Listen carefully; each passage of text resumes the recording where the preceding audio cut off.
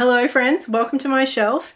As I mentioned in my recent reading wrap up, I have not had a 5-star read in 2 whole months. I've read a handful of 5-star books this year, all of them back in January, and only one of them was an adult novel. And that book is, of course, Clara and the Sun. I am still thinking about this book. I'm still obsessed with it. I want to reread it. But in the meantime, I need another book. I need another book that I can fall in love with. So not only has it been over 2 months since I had a 5-star read, I have read 49 books so far this year, which means my next read is my 50th book of the year. And I just really want it to be a good book. I really want it to be a 5-star. Is that too much to ask? Is it too much to ask? Probably, but I'm gonna ask anyway. So what we're gonna do is take a look at the books on my shelves and see if I can come up with a handful of 5-star predictions. And then we're gonna pick one, we're gonna read it, and by the end, hopefully, I'm gonna have a new favorite book. So what have we got? Which of you is going to be a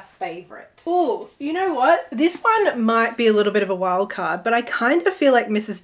Death is gonna be my jam. It doesn't have great reviews on GoodReads. It's very mixed. People either love it or hate it. And I feel like I'm gonna be the one who loves it. So this might be a bit of a risky pick, but let's put it in our pile of options. Oh, a book that I really wanna read, and I feel like I'm gonna love it, but I have no evidence to support that claim whatsoever, is The Djinn Waits 100 Years. This is a brand new book, and honestly, this link is so tenuous, but I feel like it's probably just because my favorite book of last year was The Golem and the Jinni, that I think now in my head I'm just associating anything Golem and anything Jinni with a potential new favorite. But I mean, look at this cover. Doesn't it look promising? Let's add it to the pile as an option. Ooh, a book that has been on my shelf for ages that I'm convinced I'm gonna love is The Lonely Castle in the Mirror. I have heard some people say that it's kind of boring, but I don't know, man. I love a boring book sometimes.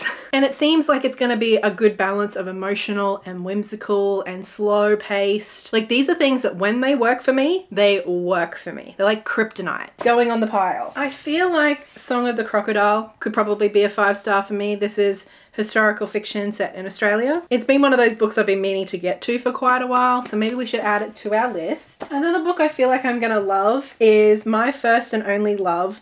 This, maybe it's just the cover talking, but I'm already in love. And the author has been billed as the Virginia Woolf of Palestinian literature. High praise. Oh, a book that I feel like is probably a pretty smart choice actually is Siren Queen by Nevo. Now, I have read 2 or 3 books by Nevo, all in the Singing Hills cycle, and I think this is historical fantasy, which is very up my alley. Another book I'm really excited about is Terror Story by Hilary Lecter. If you remember a couple of years ago, Temporary by this author was one of my favorites of the year. I still think about that book to this day. It's very short though, so I'm not sure how satisfying it would be for you to watch me read in a video, but I feel like it belongs on this pile. Oh, another weird little book that I have never heard anybody talk about on BookTube, but I'm convinced is going to be a favorite, is Where the Wild Ladies Are.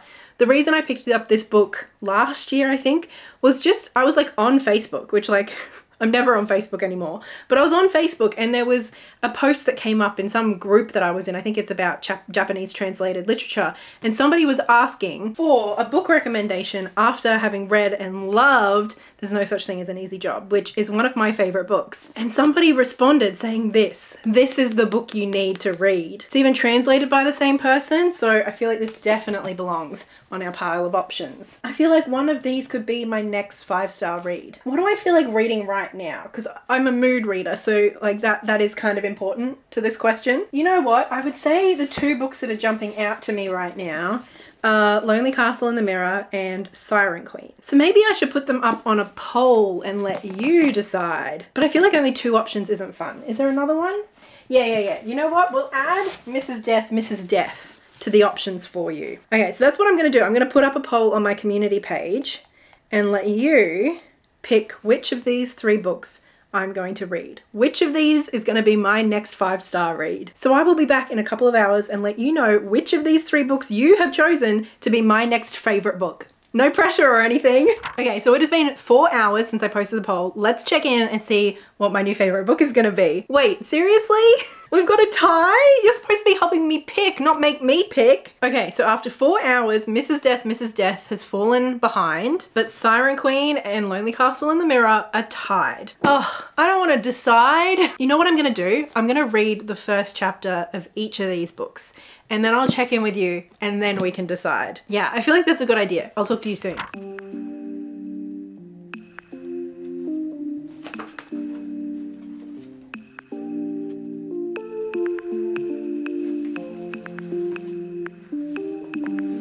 Okay, so I have finished the first chapter of these 2 books, although they were 2 very, very different lengths, so they don't really feel comparable in any way. The first chapter in Siren Queen was just 9 pages. I did really like how it started out. The very first sentence read, Wolf Studios released a tarot deck's worth of stories about me over the years. And so then the first chapter, which is like 9, actually it's not even 9 pages, it's more like 5, goes on to tell this story, but like the correct version of it, where it seems like in childhood our main character was offered by a stranger to become a movie star, and she's with her younger sister and she kind of brushes this off, and then a bit later they're walking home and they come across a ticket booth, and it's a nickel to get in to see a film of Romeo and Juliet. And then essentially it's just a bit of a description of the movie. So I suppose what it did was just set up a little bit of background for the characters, and also set up clearly like one of the main central themes is going to be around the movie industry, films and Hollywood and all of that good stuff. So I wouldn't say that I was not liking it or anything, but it was only a handful of pages, and like I said, it felt more like a prelude than like an introduction to the story proper in a lot of ways. So I don't have a lot of opinions on that very first experience. On the complete other end of the spectrum, the first chapter in The Lonely Castle in the Mirror was like 40 pages long. So I mean, I've already read like 10% of this book. So I kind of low-key already feel committed, I'm not gonna lie. And I can see already why a lot of people would say that this book feels kind of boring. It's very slow, but I was enjoying it. I was enjoying that first chapter. Basically, we're introduced to a young girl named Kokoro. She is like just entering or has just entered junior high, and in the first few months of junior high she had a really awful experience and was bullied. So she's now refusing to attend school, and this seems like it's been going on for quite a while. Her parents are kind of trying to set her up with like a new special school for kids who are struggling at school or who are refusing to attend, but even that she is struggling to get to. But then one day when she's just like hanging out in her room, you know, when she should be at school at like 3 o'clock in the afternoon or something, her mirror starts glowing. And obviously curious about this, she kind of goes up to it, she touches it, and she gets sucked in to this weird place, this castle, where a girl wearing a wolf mask meets her. This girl calls herself the Wolf Queen. There are 7 kids in total in this castle. And basically the Wolf Queen tells them that for the next year, they can essentially come every day to the castle in the mirror between the hours of 9 and 5 and try and seek out a hidden key. And whoever finds the key will get a wish. But if they break any of the rules, like visiting the castle outside of the designated hours between 9 and 5, then they will be eaten by wolves. What? Also, it seems like the 6 other kids, although all very different from different backgrounds, all have one thing in common, and it seems like that might be that all of them aren't going to school. And I'm intrigued. I'm intrigued to see where it goes. I don't know if it's going to be a bit of a found family or a commentary on bullying or what. I'm not sure. Or maybe it's going to center more around like that time period, like they're only allowed to stay there between 9 and 5. Like, are the kids going to enjoy this escape from their real lives so much that they don't want to leave? I don't know. I'm already intrigued. I've already got questions. I'm already feeling curious, and I just really like the tone, and I'm enjoying the gentle slowness of it, at least for now. So why don't we just have one more look at the poll and see if the results have changed. Oh, there we go. Okay, so it's been 6 hours since I posted the poll, and Lonely Castle in the Mirror has edged out quite a way in front. It's got 48% of the vote, whereas Siren Queen is now sitting on 30%. So quite a big difference. Well, I suppose that kind of settles it. We're going to be reading this book together this week. Come on. Do you like me sitting here so I can be your ladder? What do you think? Do you think it's a 5-star book? You do?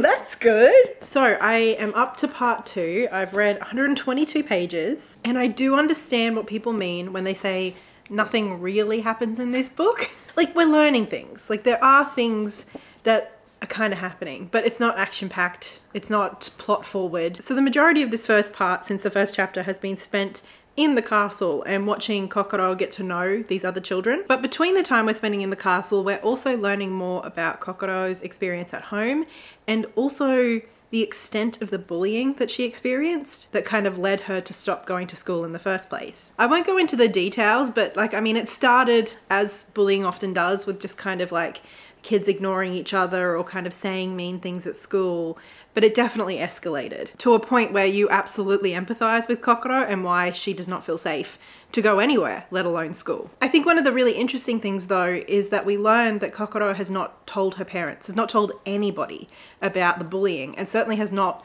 spoken about the extent of it. And she now feels like she can't really tell her parents the full truth of it because it was almost so horrible that it doesn't really seem true or real. So essentially she feels very, very isolated in this experience, and it's just really, really sad. So this first section has covered a couple of months. So we've spent that time with Kokoro spending most of her spare time, especially during the weekdays, at the castle. Of the 7 children in the castle, 4 are boys, 3 are girls. And at first the other 2 girls kind of hit it off in a way that makes Kokoro feel, again, isolated. One of the boys though, his name is Urashino, I think, and I mean, the way he's characterized, especially early on, I didn't enjoy. Essentially, he's a fat kid, and that is the primary characterization we get for him. Like, literally the first 5 or 6 times this character is mentioned, it is specifically about his weight or like his eating or something. Eventually, a second characteristic is introduced, and that is that he is kind of, as Kokoro says, he's in love with the idea of love, and he kind of forms these infatuations with each of the girls in turn, and he's very forward with his affections in a way that's uncomfortable. We've had 2 other developments right towards the end of this section. The first is that one day Kokoro's mum kind of came home during her working hours and realized that Kokoro was not home. And so she kind of confronts her about this and is like, you know, I've popped home a few times and you're not in the house. Like, where are you going? The second thing, and this has just happened like a couple of pages before this and the end of the section, is that one of the kids, Rion, I think, has just declared that he is actually attending school. So the rest of them aren't, and they've all kind of just assumed that they all aren't going to school for some reason, and it's something they don't really talk about. But it turns out that Rion is actually at like a boarding school in Hawaii, so his time zone is very different. So anyway, that's the first section. Like I said, like, stuff is happening. We're learning about these kids. We're watching a dynamic kind of develop and change. We're learning more about Kokoro and why she doesn't go to school and what's been going on for her. But in terms of the castle, like, none of the kids are really looking for the key, for the wish or anything like that. We haven't really seen much of the wolf girl. Like, it just kind of is there and we're just watching these kids interact. So I'm not really having strong feelings just yet about it. I'm intrigued. I remain intrigued, but I'm not like in love with it yet. I feel like it could kind of go either way. But our second section is called Second Semester Things Fall into Place. So I'm curious to see just how that might be happening, and I'm gonna get back to reading. I'll talk to you soon. Yes, it's late, it's bedtime, but just before I head to bed, I needed to check in with you because I have finished section 2, and actually I read a little past section 2. I've read the first chapter of section 3, so I'm up to page 222. Section 2 was pretty short, and section 3 is called Third Semester Goodbye. And I will just say that overall, I feel like I'm feeling similarly to when we last checked in. I'm intrigued, but like I'm not being completely blown away. At this very moment, I wouldn't necessarily say that this is 5 stars, not giving 5-star feeling, but equally I'm enjoying reading it. And I don't think it's out of the realm of possibility that this could get a 5-star by the end. It just feels like one of those books that really is a slow build, and I feel like the ending is really, really gonna either make or break this book. Anyway, essentially what happened in our second section is that our kids figured out that they actually all attend the same junior high school. Although that's not quite correct. Essentially, they all are supposed to be at the same high school. And so even though for quite a while already now, the kids have had an understanding that most of them aren't attending school, but it's something they don't really talk about. But then out of the blue, kind of months into this experience of meeting each other at the castle in the mirror every day, they figure this out, that they all have a connection to this same high school, the same high school that Kokoro was going to. And so they hatch this plan to basically all go to school on the same day and meet each other. Not only meet each other, but basically like support each other in returning to school for the first time. We don't know a lot about exactly why all of the children aren't going to school because it's something they don't like to talk about, but it's quite clear that most, if not all of them, have had some kind of like issue or problem that has kept them away. So they set the date for the 10th of January to all show up to school at the same day, and they all kind of like memorize each other's classes, and then they agree that if anything goes wrong, they will meet at the nurse's office. And so on the 10th of January, we follow Kokoro as she heads to school for the first time in months. She's terrified, but she's also feeling emboldened by this show of solidarity by her new friends. When she gets to school, she encounters one of the girls who bullied her. Even saying bullied, like how bad what happened to Kokoro, like bully feels like it doesn't quite really cover everything, and Kokoro just freaks out. So instead of even going to class at all, she decides to go straight to the nurse's office. She's freaking out and she's asking the nurse pretty much straight away if any of her friends from the Castle in the Mirror have been here. And she's listing off their names, and the nurse is like, what are you talking about? There are no students with those names at this school. And obviously she's freaking out, but I, as the reader, am like, what the fuck is going on? My first thought, and the one that I'm kind of rooting for, is that all of these kids are actually from different points in time. Related to that, but a little bit different. I mean, maybe if this book is playing with magical realism and some fantasy elements, it could be like a parallel worlds kind of situation. That could be fun too. And while I think that could be interesting, I do feel like sometimes parallel worlds can be a tricky thing to pull off in a satisfying way by the end, but I don't know, I'm curious to see where it goes. However, I feel like there is a third option, and I mean, I'm open to that one being the case as well.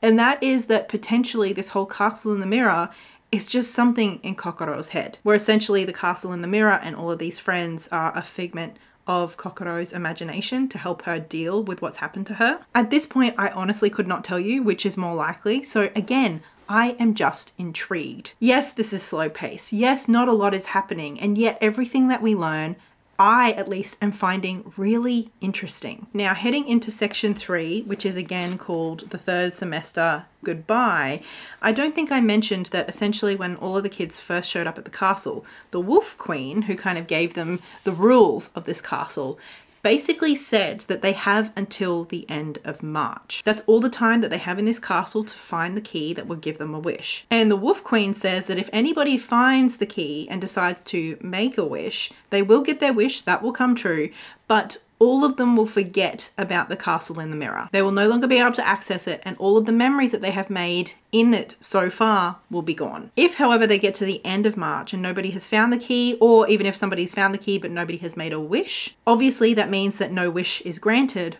but they will all return to their own worlds. They'll never be able to return to the lonely Castle in the Mirror, but they will retain their memories. And I feel like these constraints are now, as we head into the ending of the book, going to become much more important and more relevant to the relationships and the dynamics between the children. And even though I feel like we've gotten to know the characters of these children quite well, we don't really know a lot about their lives and the sorts of things that they might be missing or wanting, the sorts of things that they might be willing to sacrifice everything for to make a wish. And I feel like those are the sorts of things that we're going to learn in the last third of this book. And honestly, at this point, although this book is not like a roller coaster ride, I honestly have no idea where we're heading. And I know it's a word that I have used continuously throughout this video, but I remain intrigued. I'm invested, I'm intrigued, and I want to go to bed so that I can wake up early and get stuck straight in. And I'm hoping we can finish this book tomorrow because I want to find out. I want to find out what the hell is going to happen. Hi. So it has actually been like 36 hours since I checked in with you. I finished this book on Saturday evening. On Sunday, obviously, we had the weekly rally here in Naarm for a Free Palestine. So I went to that, and afterwards I was pretty tired. So I didn't get a chance to check in with you yesterday, which does mean that I've had like a good couple of days to just mull on how I feel about this book. Because let me tell you, I knew throughout the whole book reading experience that the feeling was kind of like a 4-star-ish, somewhere around there. But I had the feeling that the ending would either bump it up to a 5 or drop it right down to a 3, maybe even a 2. So I was having a good time reading, but honestly, as far as the project of this video, trying to get a 5-star, it was touch and go. It could have gone either way. And I'm just gonna tell you, It was a 5-star. It was a 5-star. Now, as I've said multiple times throughout this video already, I absolutely understand why people don't like this, why they think it's boring, why they think nothing happens, because it's kind of true. But as we've also mentioned, I was intrigued from start to finish. I wanted to know what was going on. I wanted to know what was going on with the castle, with the wolf girl. Was it time travel? Was it alternate worlds? Was it all in just Kokoro's head? I wanted to know more about these kids. I wanted to know why they weren't going to school, what was going on for them, but also if they were going to return, what was going to happen to them. I wanted to know if they were ever going to meet, like what this year together, what was that going to mean for them? I wanted to know what wishes they all wanted to make. I wanted to know if anybody was going to make the wish, which would mean that everybody would forget this time together. I just had so many questions like that, just bubbling under the surface of the entire book. And I think overall, I just really enjoyed the tone. I enjoyed the atmosphere. I enjoyed the fact that it was slow paced. It kind of had this whimsical but melancholic tone. So I was enjoying the reading experience, but as we said, it was the ending that was going to make or break this book for me. And that is exactly what happened. I'm talking literally like the last 15 or 20 pages is what took it from a 4 to a 5-star for me. The way that every single one of my questions was answered and more, the way that every single little thread was tied together with such precision, with such intention, with such purpose, was honestly, it was both mesmerizing and it was also just so emotionally satisfying. And I know I've been telling you about the spoilers, at least vaguely, as we've been going along, but I don't even know how to begin to explain the ending because I literally mean every single thread. But I suppose if you've made it all the way to the end in hopes that I will spill the beans, I will do my best at least with some of the bigger moments. So I suppose the big one is that I was right in that all of these kids have come to the castle from different points in time. Some as far back as the 80s, some as far forward as in like the 2020s. Basically, one of the kids who are in the castle, her name is Aki, and she is one of the kids who has been kind of really pushing for at least one of them to get their wish. She really wants to get her wish, and we learn why. We learn some of the horrible stuff that has been happening to her at home and why she so desperately wants to escape it. But right up until the end of March, none of them have been able to find the key, and so rather than returning through the mirror back into her real world where the castle is just going to disappear, she decides that the day before the castle's going to go, she's just going to stay past 5 o'clock, which according to the Wolf Queen will mean that the wolves will eat her. She's basically trying to kill herself. That's how important the castle has become to her and how much the idea of not having the castle to retreat to anymore is eating her up inside. As this happens though, Kokoro, our protagonist, has kind of figured out some of the clues that the Wolf Queen has been giving them. That basically the setup and the premise for the castle is tied to a fairy tale. It's a fairy tale that I'm not even familiar with. It was called like The Wolf and the 7 Goats or something. And basically the 7 kids are like stand-ins for these 7 goats. And so through making this connection, Kokoro realizes where the key is. And she realizes that she needs to make the wish to bring Aki back and basically save everybody, which she manages to do. But obviously this will mean that they will all forget. They'll all forget each other and the time that they've spent in the castle the last year, which in and of itself is quite emotional, quite powerful. The fact that Kokoro would give up her own wish and her own desire to save this friend that she's not even going to remember. But then a whole bunch of things come together in quick succession that honestly just floored me. And essentially there has been this teacher who has helped Kokoro immensely. She kind of runs this special school for kids who are struggling, and she was the first person that Kokoro felt like able to talk to about what had happened to her. She was the person that she first felt safe and able to trust. She was a really important part of Kokoro's healing journey outside of the castle, and she was so impactful in fact that she spoke to some of the other kids about this woman and they sought her out in their own timelines, and she helped all of them as well. Well, it turns out Aki, the girl from the 80s, is actually this woman who, after returning from the castle and being saved by Kokoro, she basically gets into service work and helping children and children who are struggling. And she dedicates her whole life, her career to this. And so essentially, although they don't know it, none of them know it, she has been saving each and every one of them this entire time. I'm crying already, but there's more. Then we've got Rion, the boy who has been studying abroad in Hawaii. Just before all of this kind of goes down, we learn about his story and what his wish would have been. Basically, he had an older sister who died when he was about 5 or 6. He was so close to her and adored her more than anything in the world. And so obviously his wish is just to have her back. And we actually get quite a bit of backstory and time with Rion in his past. And we also see that after his sister died, his mother in particular kind of really struggled to connect with him, and it seems like she almost resented him for surviving, and that's essentially the reason that she sent him off abroad to Hawaii so she doesn't have to deal with him, doesn't have to live with him. It's a lot. It's heartbreaking. But essentially, he has figured out that the Wolf Queen is his sister. She had a dollhouse in the shape of a castle and she was obsessed with fairy tales. One of her favorites being The Wolf and the Seven Goats. On top of that, she died on March the 30th, which she's already said is going to be the final day that the castle can exist for these kids. So her ending is the castle's ending. And obviously it's time travel, it's timey-wimey. And so essentially it's not just that like on her deathbed through some kind of like death magic she managed to create the castle for Rion, but literally she has spent the last year of her life in this castle with him. And so it's his opportunity to say goodbye to his sister because he was almost too young to really do it the first time. And so after Kokoro has saved Aki and the other kids, the castle is crumbling and everybody else has left. They've all forgotten everything.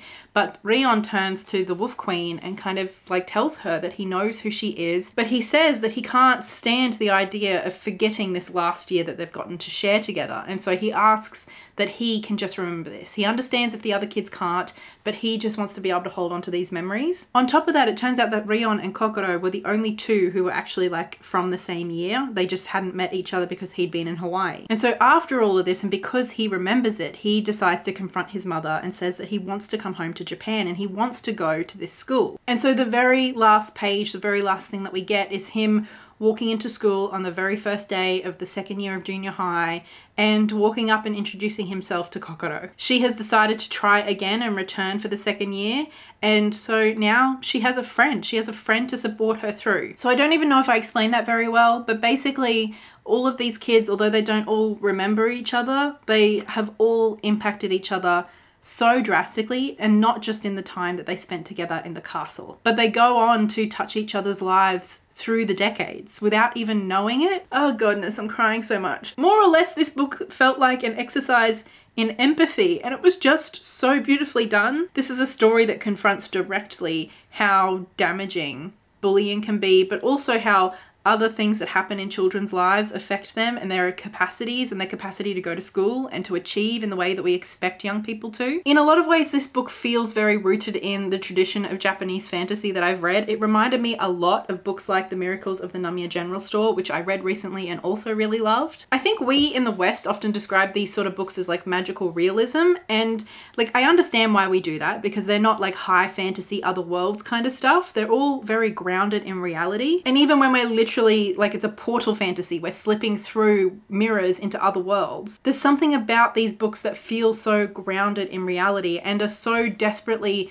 trying to convey something about the human experience. And both of these books, it feels like the author is really trying to capture a sense of like obligation that we have to each other, remind us of our connectedness and how much influence and impact we have on everybody around us, good and bad, whether we know it or not. I really enjoyed The Miracles of the Namiya General Store. It was very creative, but I think like this book did steal my heart in a way that the Namiya General Store didn't quite manage. And I feel like in a lot of ways that is because even though this book feels more high concept fantasy in terms of like, you know, like portal fantasy, at the same time it felt so much smaller. Like we were spending time with just these 7 kids, and sometimes we were just spending time watching them play games or watching them chat or watching them drink tea together. It felt so small and intimate and yet grand and beautiful. I just loved it. I loved the tone. I loved the atmosphere. I just loved the feeling of this book. It's one of those things that I'm just going to carry with me. It was one of those books that I just kind of hugged after finishing. Obviously, there are a couple of things that weren't like my absolute favorite about this book. Obviously, we spoke about how at the beginning,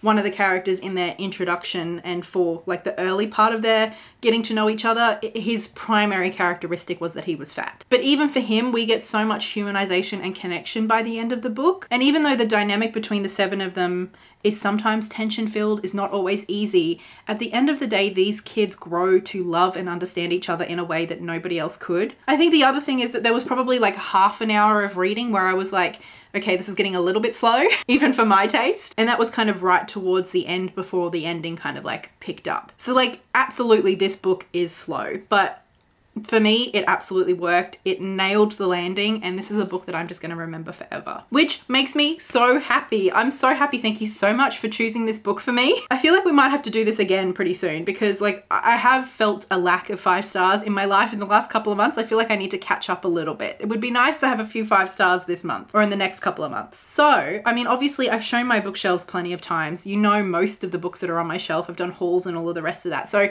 if there've been any books that I have mentioned or that you've seen on my shelf in the last 6 months or so that you just feel like I need to read and that I'm gonna love, please let me know in the comments below. And I absolutely will be paying attention to those comments, and maybe we can do another fun vlog like this in the near future. So thank you so much for giving me another book to love. I'm so excited. This is definitely number 2 on my list of favorites so far this year. And it's nice to actually have more than one book on that list. And thank you so much for hanging out with me. I hope you enjoyed this video. A big thank you as always to my wonderful patrons over on Patreon, and especially big thank you to Livia, Lynette Brown, and Marie. And I will talk to you again soon. Until then, happy reading. Bye.